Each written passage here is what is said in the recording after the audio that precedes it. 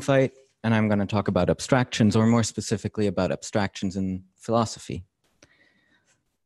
And let me introduce my agenda real quick. I'm going to start by motivating this talk, and then I'm going to talk about one book, and then about another book. And finally, I'm going to revisit those motivations and summarize. And the initial thought that might pop into your head, depending on what you think about, is that this might be about technophilosophy. Technophilosophy is that branch of philosophy that deals with technology, Ray Kurzweil, AI ethics, self-driving cars, that kind of stuff. And that's all very interesting, but for the purposes of this talk, I don't care about any of that. Instead, I care about the fact that we build abstractions. No matter whether we build API servers, we render images, or maybe we write a network driver, all of these are essentially abstractions in some way or another. And philosophers have been building abstractions as well about very different things, like cognition, like self, identity, meaning, but they're abstractions nonetheless.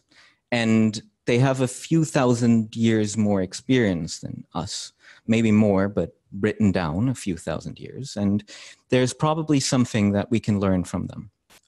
And in this talk, what I'm going to do is I'm going to shine a spotlight on, in this case, 2 books. And I hope that that whets your appetite to dig a little bit deeper into that yourself. And the first objection that you might have is, I'm not a philosopher. I didn't study this. And I didn't either. And English isn't my first language. But the beauty about a lot of philosophy is that it is very simple. It is not easy, but it deals with very simple things. Cognition and meaning and self and identity are all very simple things because we can all relate to them. We all have these things and we all have opinions about them. We might not be able to express them very well, but we know what they are. So that is something that I found very interesting when engaging with like very high level philosophy. And with that out of the way, I'm going to dive into the first book, Michel Foucault's The Order of Things. And before I start talking about that book, I have to talk about the fact that it's not about abstractions at all, not even a little bit. It's about epistemes, which he describes as basically the base assumption on which a society builds knowledge without knowing that those are base assumptions. And that is super interesting, but without context, doesn't make much sense, and it isn't necessary for the purposes of this talk. For the purposes of this talk, I'm going to talk about the introduction of that book, which is about order and abstraction and classifications. And he starts with a quote by José Luis Borges, which goes like this, from a short story. Animals are divided into belonging to the emperor, embalmed, tame, suckling pigs, sirens, fabulous, stray dogs, included in the present classification, frenzied, innumerable, drawn with a very fine camel hair brush, etc., having just broken the water pitcher that from a very long way off look like flies. And he goes on. And that is a very absurd way to classify things. It's obvious that this is absurd. You don't classify things that way. But it begs the question, why is it absurd? Why do we all know that this is not a useful classification? And I think it's not a useful classification in the same way that, yes, this is absurd. This is a traceback for those of you that don't know what this is. And it says, I'm calling a function retrieve token, which calls a function obtain access token, calling acquire access token, calling get access token. And both of these things are wrong in the same way. Namely, I can obtain an access token, get it, and acquire it at the same time. It's all the same thing. And in the same vein, an animal can both be embalmed and belong to the emperor. It can be drawn with a fine camel hair brush, and from a very long way away, it can look like a fly. All of these can be true simultaneously. And so in his introduction, not even 10 pages in, Michel Foucault struck me with this thing. Classifications are not defined by what you call them or what you want them to be. They're defined by the space between them, between the concepts within them. Are the concepts very finely separated, or is there overlap? As long as there is overlap, it's not a good abstraction or not a good classification. And then the question is, why am I talking about that at all? And what's interesting is if you have a good classification, if you have, for instance, an access token, and there's one way to create it, and there's one way to delete it, and there's one way to update it, a good abstraction will fall out of that. A good API will just fall out of that. If I know where to look for things, if your user knows where to look for things, this is intuitive, and this is going to be a good API. This is just by thinking about things, you will know about your classifications. You will know what to look for and how to make an abstraction better.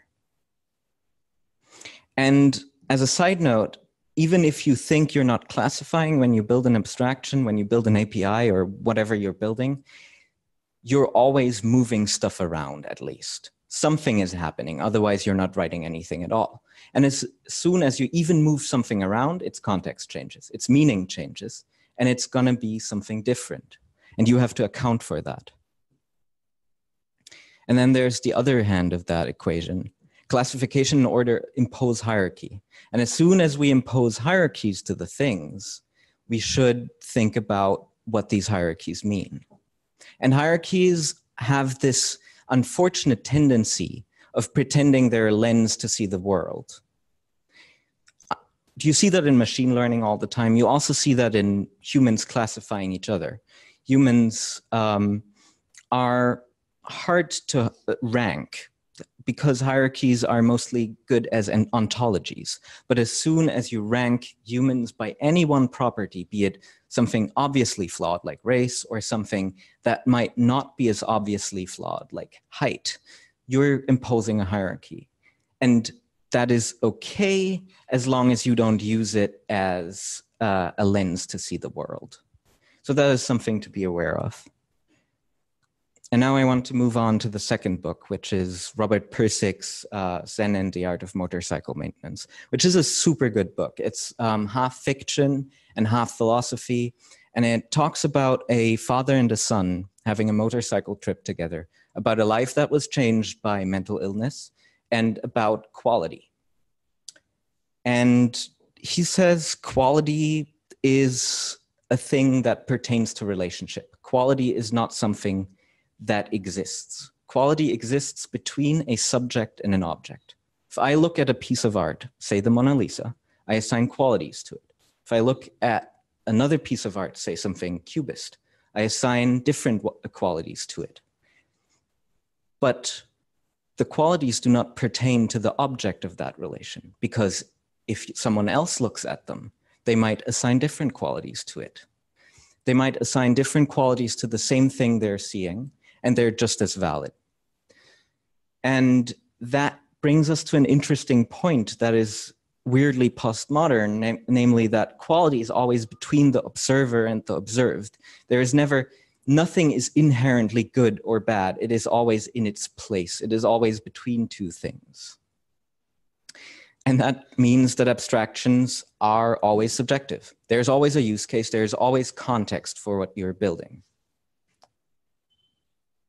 And if everything is subjective, if everything is postmodern and relative, how do we empower users who have different sensibilities than we have? How do we empower users who have different opinions about the world? And there I want to talk about Git. Git is the ultimate leaky abstraction. And I mean that as a very good thing in this case, because Git empowers me to go into just the porcelain, which is something like commit or push, which most of you might have touched. But it also gives me control over something that they call the plumbing, which is low-level functions that do very specific things.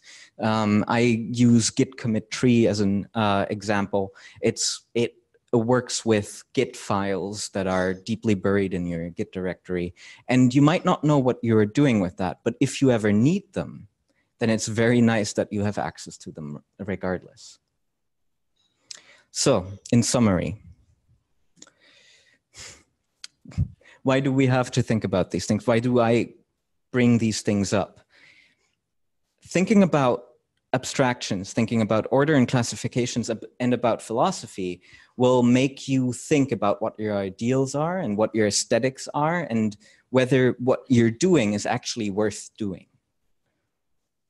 And reading philosophy will inspire you. And if it doesn't do that, if it just frustrates you, then it will at least build a vocabulary that helps you talk to other people, because you know what you're talking about then. And there are other people who have experienced probably some of the same thoughts, and you can borrow from that. And having a shared vocabulary helps greatly. And I have something actionable here, but this is a talk about philosophy. We don't care about actionable things. And then I have a commentated reading list. So if you want to read on any of the things or other things that are quite interesting, then you can go do that. And I have commentary for that. And you can find all of that at GitHub. And that's it. Thank you.